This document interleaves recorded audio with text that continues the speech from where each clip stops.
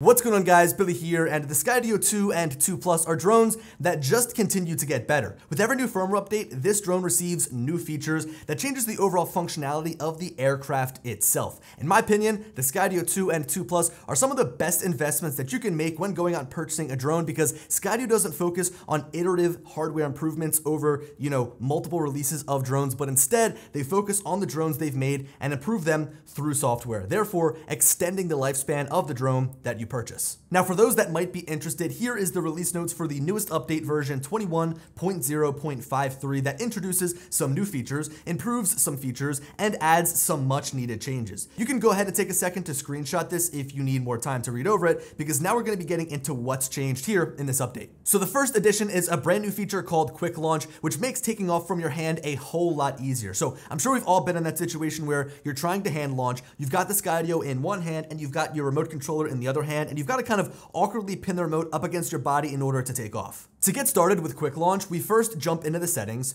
go to the drone section, and then scroll down to Quick Launch, which is just a simple toggle to turn it on or off. Without interacting with the remote, beacon, or phone at all, you can simply press the power button on the battery 4 times and the drone will slowly lift out of your hands and come to a hover ready to fly. Skydio also added a visual confirmation that the drone is ready to take off on the back LED that faces you. It lights up with a green LED each time you press the button so that you know when the drone is ready to take off. I think that this is going to be a really helpful feature no matter how you fly with your phone, the beacon, or the remote controller, and I know that personally I'm looking forward to taking advantage of this feature when I'm out on construction sites flying my Skydio 2 and my Skydio 2 Plus. Usually the ground is just a total mess with dirt, sand, dust, debris, so I usually take off and land with my hand, and this is going to make that whole process a lot easier. Moving on to a smaller change here, Skydio has also added a function to lock the beacon controls from the app on your phone by going to the settings, selecting beacon, and then turning on lock controls. This way you don't accidentally change the controls of your drone when the beacon is in your pocket or backpack. Now, earlier this year, Skydio unveiled a brand new feature called KeyFrame for the Skydio 2 and the Skydio 2 Plus that I still think is one of the most accurate and precise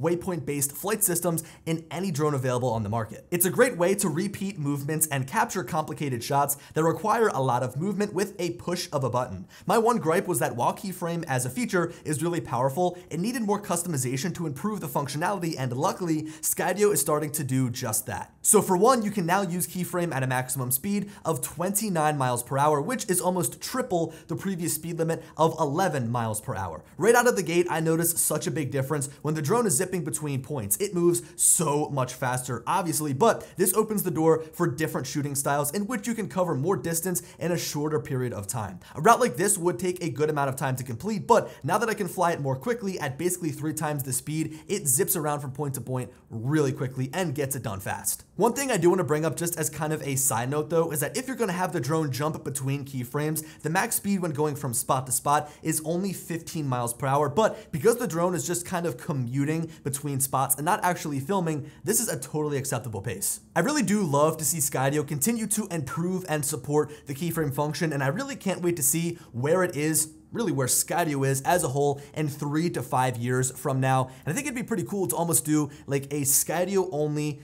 keyframe only cinematic drone video. I think that that could be pretty interesting and pretty challenging at the same time. Now, the next change to keyframe is the ability to change your speed on the fly by using the right joystick. Jumping into the keyframe settings, there are 2 different options: relative and absolute speed. With absolute speed, you can move the right joystick from left to right to control the speed. When you provide stick input, the drone will move, but as soon as you let the stick come to the center, the drone will come to a stop. Basically, the further you push the joystick, the faster the drone will fly. Now, the next speed control mode is relative, which lets you increase and decrease the speed using the right joystick. So you can push it to the right to increase the speed, and then you can push it to the left to decrease your speed. And once you recenter that joystick, the drone will continue on at its current speed. So it's unlike absolute in that regard. Now, this can kind of be achieved by using the slider on the screen as well, but changing the speed using the joystick is more precise using that physical method of control. I really am still blown away by KeyFrame as a whole, as well as the performance of the Skydio as it's moving from point to point. point, the gimbal is nice and smooth. Of course, the colors from the camera pop, and overall, it gives you a really easy way to capture cinematic shots that otherwise you might not be able to just because your flight skills aren't as refined. Now, the final improvement made is to the case landing feature, which was added by Skydio in a previous software update, but has now been made better. For those that haven't seen this yet, the drone is able to detect the Skydio logo on the case and recognize that that is where it should land. It really doesn't matter what altitude you try and land from, and even if you're off by a little, the drone will still recognize the logo and make a perfect landing every single time. Like I mentioned earlier, I do a lot of work on job sites, so this is an awesome way to minimize the amount of dust that is kicked up as the drone lands on a nice clean surface. So as for the change that was made here in this firmware update, Skydio basically made it harder to accidentally nudge the drone off of its locked on target being the case, so you need to provide over 1 second of stick input to actually move the drone off of its target. Even if you do accidentally move the drone off course, you can reselect the case as a landing point by selecting the blue icon, and that orange circle will come back into frame confirming that it's trying to land on the case. So there are some super cool changes and improvements made here in this firmware update, but there is still one more thing we've got to mention on the release notes, and it is something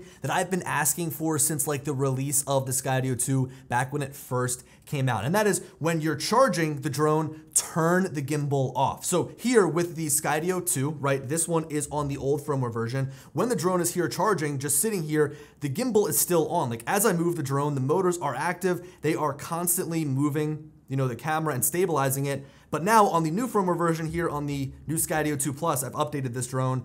The gimbal is nice and relaxed. So that means you can keep your gimbal guard on, you can charge it, and you don't have to worry about accidentally bumping the motor and damaging the camera and the gimbal. So guys, there we have it. That is the newest update here to the Skydio 2 and the Skydio 2 Plus. A lot of great changes, a lot of great quality of life improvements, and I cannot wait to see what Skydio continues to do with these drones because they continue to add brand new features all of the time. Anyway guys, I hope you enjoyed the video, and as always, I'll talk to you later. Peace.